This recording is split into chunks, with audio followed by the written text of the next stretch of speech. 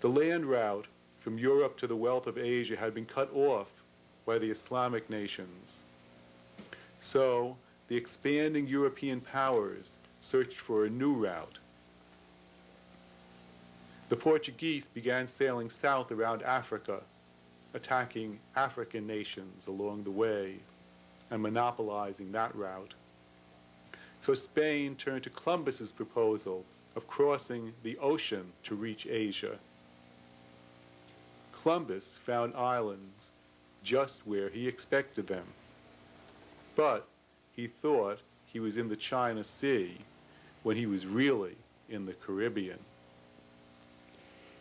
The Western Hemisphere was fully populated by about 100 million Indian people. The northern nations had highly developed social system, stressing harmony and balance with the earth. Central Mexico was a network of stone city-states, home to the Mexica nations, inheritors of the great civilization of Teotihuacan. The Mayas of Yucatan and Guatemala had a fully written language. Their astronomy and mathematics were in many ways superior to Europe's. The Incas organized the Andean peoples into a system that provided for all their every material needs. The rainforest peoples, like the northern nations, stressed a way of life of harmony and balance.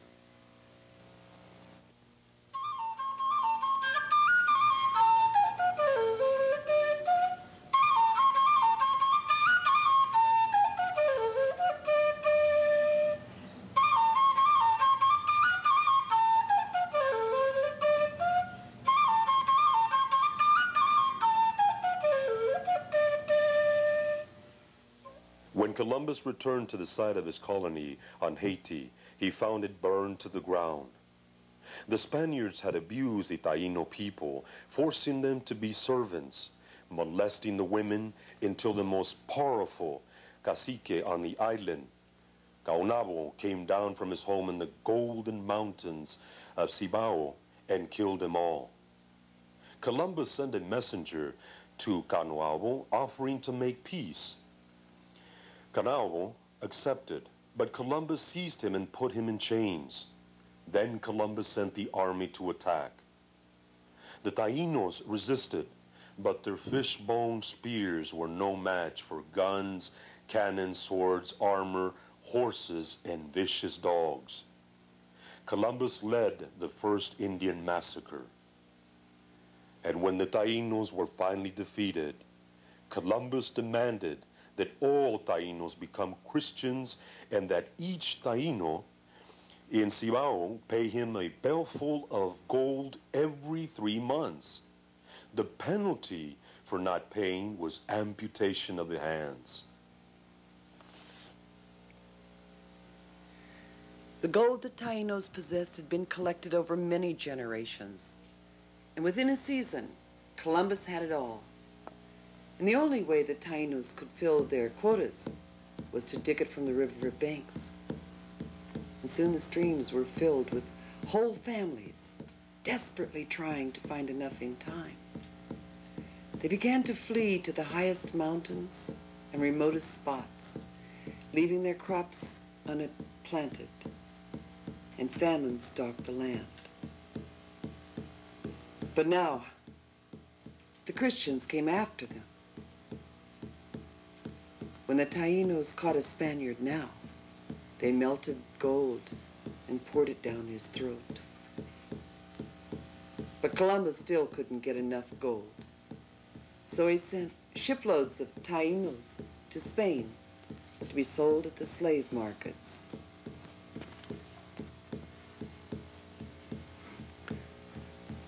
Word of Columbus's invasion spread quickly, and now, wherever Spanish ships approached, the Indians no longer met them with gifts, but with arrows. Columbus's men captured the Taino leaders and killed them. Caonabo, his wife, the beautiful and wise Anacaona, Hatui, Behechio, Guarionesh. Soon the Caribbean fell to the Spaniards, and the entire Taino nation were made slaves, as well as their neighbors, the Caribs. Millions died as slaves on the plantations and the mines, of exhaustion, disease, and hunger. Those hiding in the mountains saw that all was lost, and thousands jumped from cliffs, hanged or stabbed themselves, or drank cassava poison.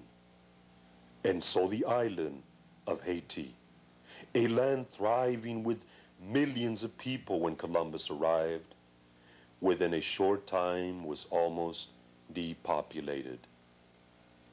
But Governor Columbus abused the Spanish colonists just as he had abused the Indians. So the king disposed him and sent him home in chains. Columbus's actions caused the deaths of over 2 million Indian people. He began the European slave trade in the Western Hemisphere. He cast the mold for the genocide of the American Indians. Even with him gone, the mold had been cast. The conquest and slaughter raged on.